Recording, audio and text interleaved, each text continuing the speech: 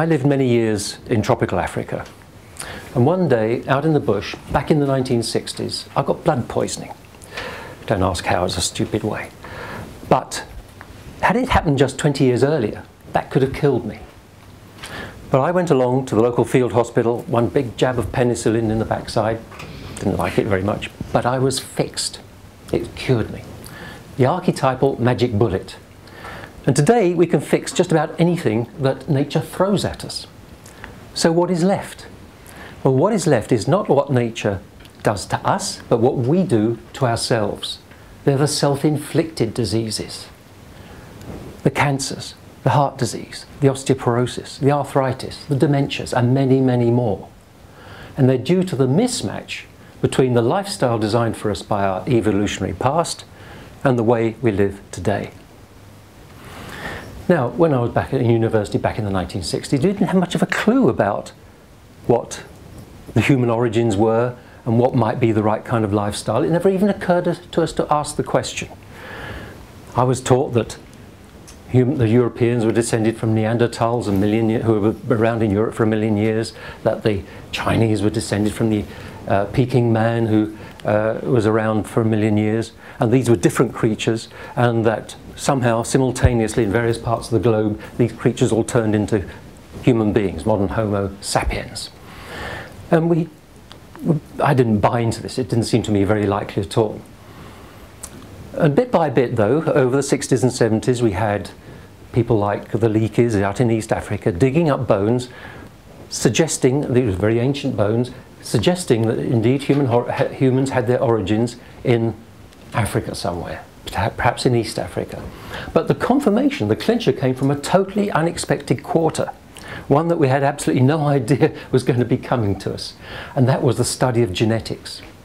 And then it was that we discovered, and this happened not until the late 1980s now, we discovered that everybody on this planet, from the Eskimo to the Australian Aboriginal, is descended from a small group of people who lived just 60,000 years ago, just 3,000 generations, in the savannahs of East Africa. And this is our homeland. And we are all, after all, still tropical creatures. We still need the sunshine. Sure, we've changed on the outside a little bit since then, but underneath we're still the same basic model. And the important thing is to know we have the same digestive systems, the same biochemistries, the same biologies, the same mentalities as for life on the savannahs of East Africa. That is our homeland. Okay, so this is Mount Kilimanjaro, and you've got the elephants and you've got the open savanna lands. This is a baobab tree which provided the fruits that people back then would have been eating and still provides fruit to people eating today. And we've got the flamingos and the warthogs and the ostriches and so forth. And this is a typical of a savanna scene too, which shows animals peacefully grazing, the open grasslands and the occasional trees. And the interesting thing is that if you show this kind of picture to people all over the world, different kinds of cultures, and compared to seascapes or cityscapes and so forth, they find this the most reassuring, the most pleasing. The evolutionary psychologists have got into this to find out perhaps what's going on, and after all, if the animals are peacefully grazing, probably doesn't mean there are any nasty predators around. You've got the open sight lines, so if any hostile humans are coming at you, you can see them very quickly. And you've got trees to shin up if you need to. This is a kind of pleasing landscape for us. And what do you know? If you have the chance to build your landscape which you find most pleasing, then you come up with something very similar. Hey, this is an English country park of which many were designed over the centuries, with the animals peacefully grazing, the open grasslands and the occasional trees. And we'll come back to this theme a little later. Now, just thinking about people who still live that way, back there in that kind of environment, these are some sand bushwomen collecting berries. They've got the babies on their backs. And here's a sand bushman, he's setting a trap. And half a world away, you have the Australian Aboriginals still living that kind of lifestyle too. This chap has just caught a wallaby. Now, you might ask, what was their health like? Well, they didn't suffer from cancers, heart disease, osteoporosis, arthritis, dementias, and all these things that we rightly call diseases of civilization. But let me just give you a couple of health signs. If we look at cholesterol, everybody's kind of worried about cholesterol, aren't they? if we look at how much cholesterol the average Westerner eats, then it's about that. And the target that we're told by the medical authorities is to eat less cholesterol, somewhere down there. But we find that foragers are actually eating more cholesterol than the average Westerner. Just quite naturally, it's what occurs in the diet, in the foods that they're collecting and they're eating. And yet, when you look at what's happening in the blood serum level, what's in the cholesterol in the blood, well, the Westerners are right up high. We have the Western target, which is a little bit lower, but foragers have much lower cholesterol levels, quite naturally. And the reason is that their bodies aren't making cholesterol. We're going to get into this a little later on, that our bodies are making cholesterol under the dysfunctional lifestyles we're leading, rather than because we're eating it. In fact, it gives the lie to the idea that controlling your cholesterol intake will control your cholesterol levels. It won't. It's because you have to stop your body making it when it shouldn't. And we'll look at just one other vital sign, blood pressure. We're fairly used to the idea that blood pressure increases with age like that, but not with foragers. It stays horizontal. They have good cardiovascular fitness. And the same thing with diastolic blood pressure too. In fact, if anything, it tapers off with the foragers. So how did they live back then? Because this is the key to the question. Well, they lived in groups of 40 to 50 people, 12, 13 families, that kind of thing, and they would have a territory of about 200 square miles within which they wandered. They would camp for a while in one place, and when they were done there, then they would walk 10, 15 miles to the next place and camp there, and so it would go on round and round through the seasons. Now every day, the women would be going off as a group, foraging, collecting the berries like we saw. They would be certainly collecting other kinds of things. They would be digging up underground foods, roots, yes, tubers, that kind of thing. The men would be going off most days, trapping, maybe hunting, more often scavenging, trying to get whatever was left of a zebra after a lion and had finished with it, but having to fight off the hyenas and the vultures for it too. And when the men brought back their food stuff, they would eat everything, the blood, the brains, the guts, the whole works. And the women would be coming back, and they would be providing, by the way, something like 85% of the food supply for the band, for the family. They would be coming back with something like 15 to 20 pounds a day of collected foods, most of which was plant food, like I've just discussed. But also it would be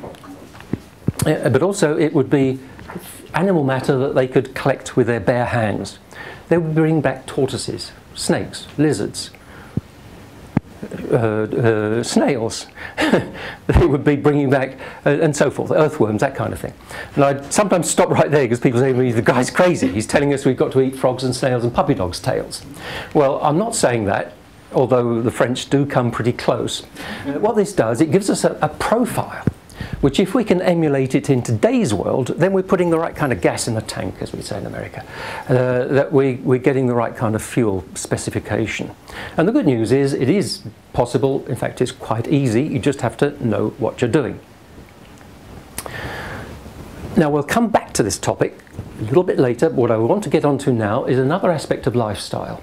When you think about these peoples, they were living stark naked 365 days a year under a tropical sun.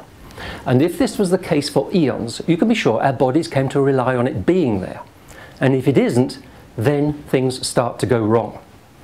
And today we now know that in the Western world people are suffering terribly from sunshine deficiency. All right, we all know we like a little bit of sun, but we're actually suffering physically from it. If you imagine you're inside, you're indoors and the sun's not getting through, if you're sunshine deficient, then it is a factor in a whole range of conditions, from osteoporosis to depression, mood disorders, multiple sclerosis to dementias to heart disease, asthma, diabetes and cancers. Now, this is kind of goes against a lot of the common wisdom that is being put out at the moment, and I'm just waiting for the sunscreen manufacturers to have the class action lawsuits against them for creating so many sick people by persuading them to use all this sunscreen and to be freaked out about sunshine. But the tide is turning. In the last few years, the British Medical Journal has been having a lively debate about, well, maybe we've been just a little overzealous in telling people to be careful of the sunshine. After all, people are now being sick because they're not getting enough sunshine. They're not getting, yes, it's vitamin D is probably the big one we all know about, but there's so much else going on, some of which we can only half understand. It's to do with strengthening the immune system, it's to do with strengthening mood. Of course, we all understand about sunlight and how important it is for our mood and so forth. So the British Medical Journal itself is having this debate and thinking, well, maybe we've gone a bit too far on this. But even better, a consortium of 7 major health institutions in Britain, includes the cancer people, the heart disease people, the dermatologists, have come out with a statement, amongst other things, which says that we recommend that British people should get out into the sunshine at midday for at least 10 minutes. Provided there is sunshine, get out there for at least 10 minutes and without sunscreen. Sunshine is a piece of human nutrition, and we ignore it and don't have it at our peril. It undermines our health. The second thing I'd like to talk about in our lifestyle is to do with physical activity. These people had a fair amount of physical activity. For example, these bush women are carrying firewood as it happens, but they would walk something like, on average, 4 to 5 miles a day, carrying the babies on their backs, the toddlers. The toddlers, by the way, refuse to toddle until they're forced. They're carrying the babies on the toddlers on their backs, and they will be carrying the firewood, and they'd be walking 4 or 5 miles a day, and this happened day in, day out, almost without ever stopping. But they were only doing it for 4 or 5 hours in every day. Similarly, the men would be heading off. They would split, these guys are going to split up in a minute and go off and just set their traps or go chasing after the wallabies or whatever it is, or more likely the warthogs. And they would be perhaps walking rather more, 7 or 8 miles a day, not every day of the week, sometimes running. Sometimes they would run for hours and hours and hours if they're tracking down some wounded animal that was trying to get away from them. And of course, as I've just said, everybody had to walk 14 or 15 miles from time to time when they were going from one campsite to the next. If this was the level of physical activity that was going on all down through the eons, you can be sure our body came to rely on it being there. And if it isn't, things start to go wrong. And we kind of know this, don't we? That physical activity is good for us. Well, what I'd say is the absence of physical activity is bad for us. So I'll try to look at it the other way around. And I'll just cite a few examples that you may not have thought of. Our heart does a pretty good job of pumping blood around the body, except in the lower leg. For some reason, it doesn't do a good job in the lower leg. Astronauts have problems with circulation in the lower legs. Bedridden people have problems with circulation in the lower leg. Why might this be? Well, because it never had to bother so much about circulating down there, because it could rely on us walking about like this, and this action is pumping blood through the lower leg all the time. Walking, it assumes that walking is going to be there as part of keeping our circulation going. We have another circulatory system, the lymphatic system. That doesn't have a pump at all. The lymphatic system is vital for carrying down the immune system cells, down to fight cancers, down to fight infections, carry away the toxic waste. That doesn't have a pump at all. It relies entirely on us moving our muscles to keep that lymphatic system moving. And if we don't do that, then it stagnates, it gets sick, and we get sick with it. And so obviously sometimes it even gets cancerous. Astronauts, for example, lose 4% of their bone mass for every month they're in space. Doesn't matter how many calcium tablets they swallow. Why? Because they're not getting that kind of physical activity, gravity-loaded physical activity, which is triggering signals in the bone-building cells to tell them, hey, keep building, keep repairing, keep working. And then there's the sheer business of doing physical activity changes hormonal responses. Ones which are to do with glucose control, ones to do with cholesterol control, ones to do with mood control. And if you don't have the physical activity, you're more likely to be diabetic, you're more likely to have mood problems, depressions, and so forth. So yes, physical activity is a vital part of human existence, but it doesn't have to be necessarily highly intensive. For example, golfers regular golfers, these are people who play 4 or 5 times a week, live 4 or 5 times longer than people who are non-golfers. That doesn't mean to say that's the only answer to it is to play golf all the time. But the interesting thing is that it's the one case where we find that male golfers will outlive their spouses, their wives, who are non-golfers. Nearly always otherwise, it's the other way around. As we know, women do tend to live longer than men, except when the man is the golfer and the woman isn't. But what do you know? These people are walking 4 to 5 miles a day. If they're sensible, they're carrying their bags. And they're in the sunshine, and they are in an environment which looks just like an English country park, which is a proxy for our homeland. Right, so let's think quickly about the big one, the food supply. People were eating quite a lot of plant food of a particular kind. They're eating 2 to 3 pounds a day, like 3 even more, that kind of thing. And it had the particular characteristics. First of all, it was rich in micronutrients in a way that other creatures don't need. Certainly our cousins, chimpanzees, gorillas, also need a rich micronutrient diet.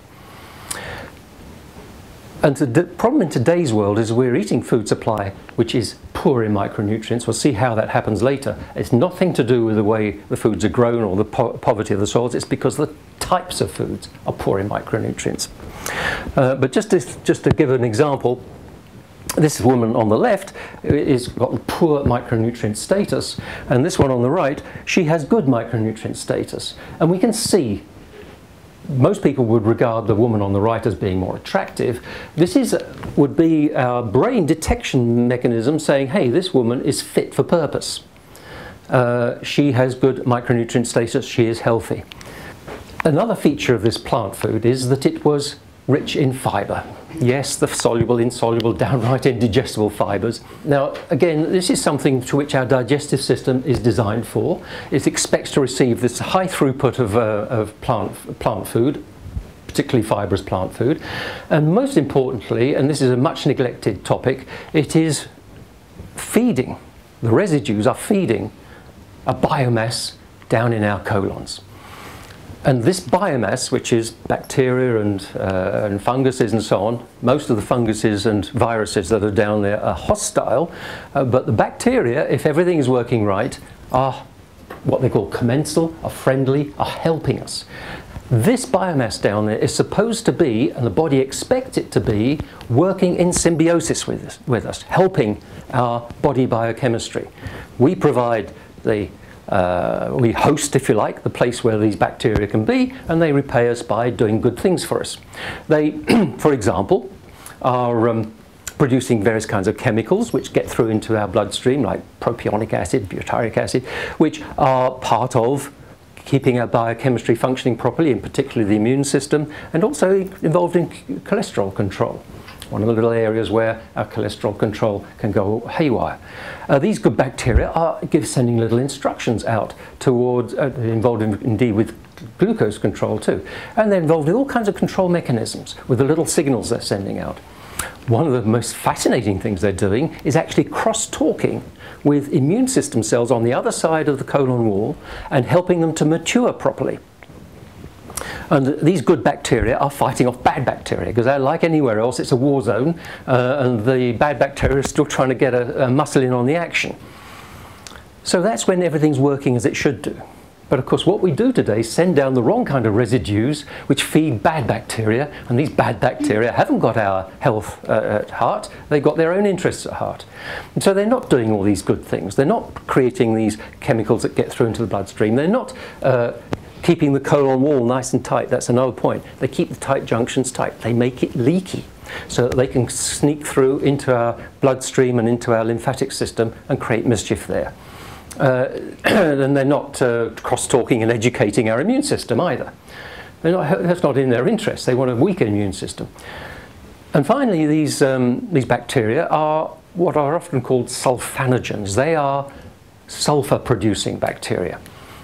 They are the ones that produce that smelly gas, hydrogen sulfide. They produce sulfuric acid, and these are poisonous substances. And right here, down there, they are making these substances in our colons, and right there you can see a trigger, a factor in all the kinds of colon diseases we hear about: irritable bowel, colitis, inflammatory bowel, and so on. Of course, it ultimately can lead to cancers, and you get other kinds of bowel diseases too.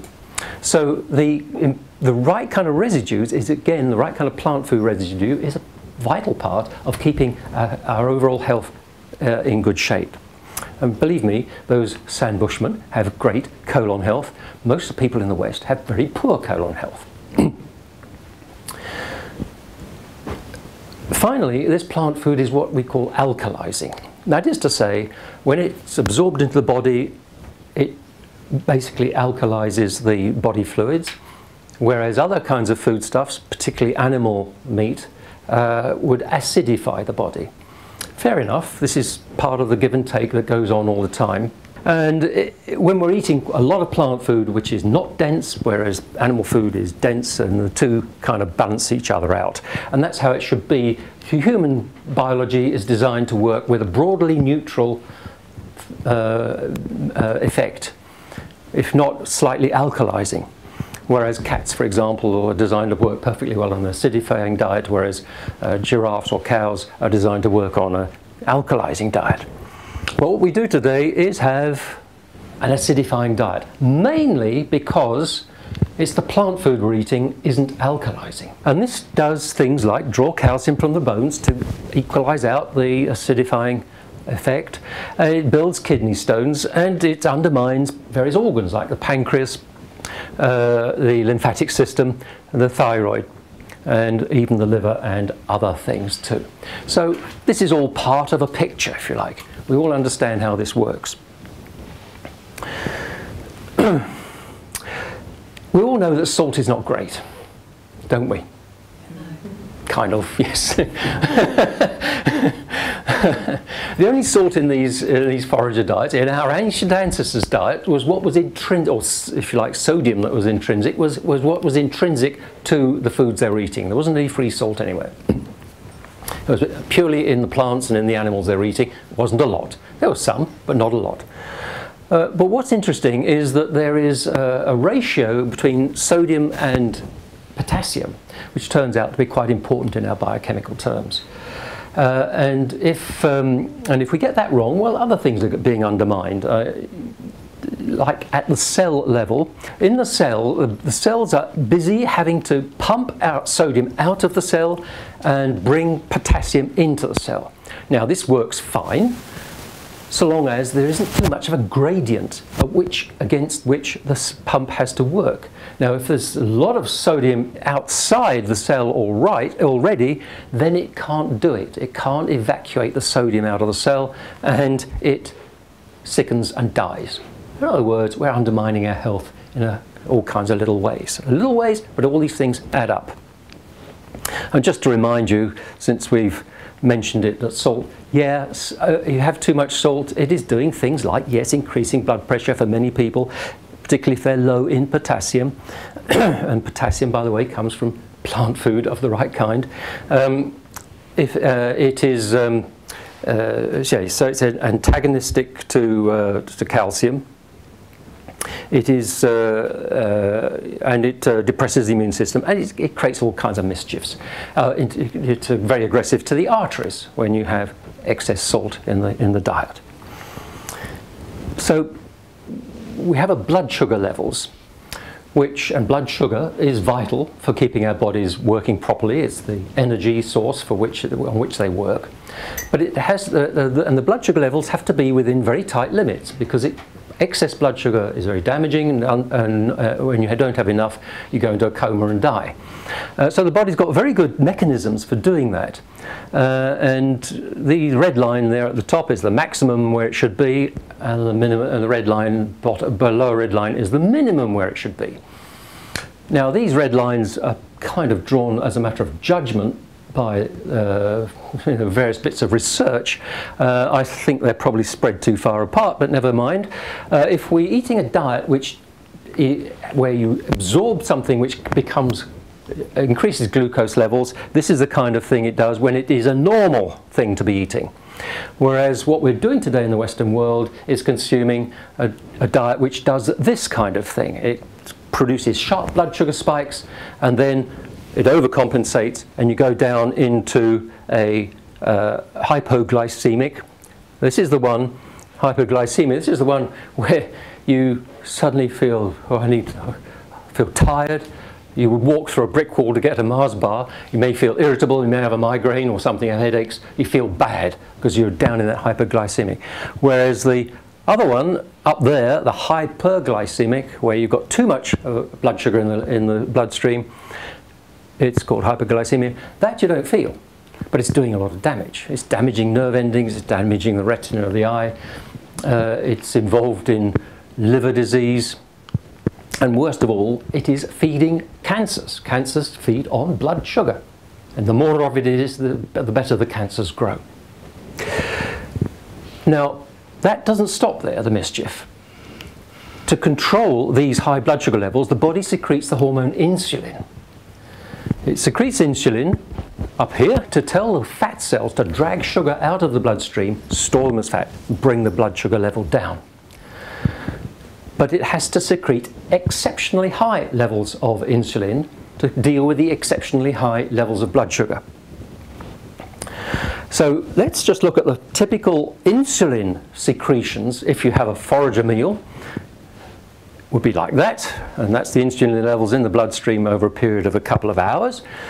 And this is the insulin levels secreted if you eat a modern meal, which is a high glycemic one which gives you the sharp blood sugar spikes.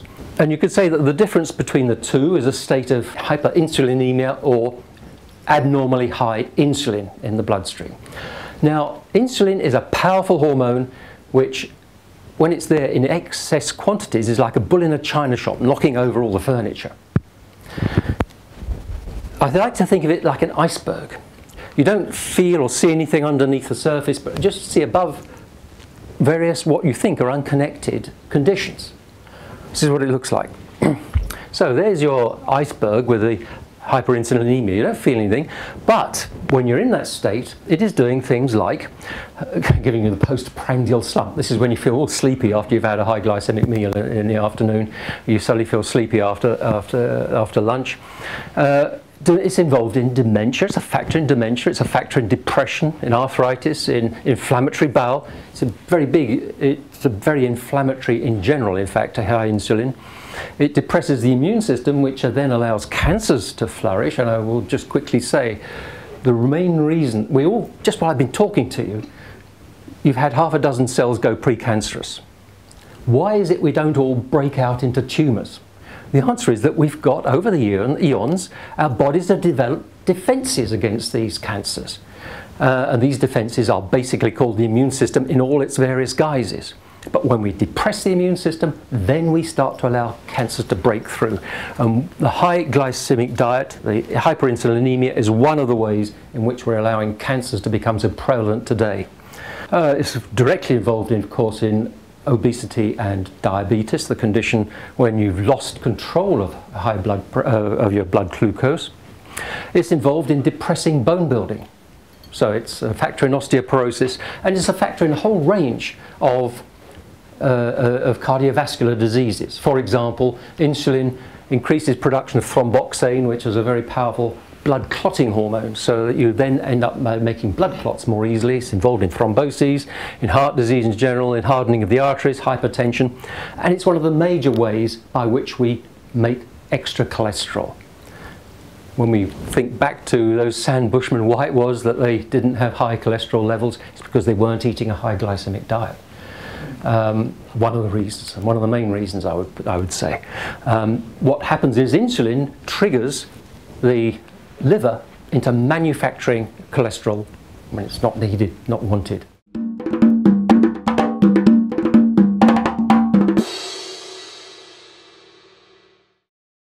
Okay.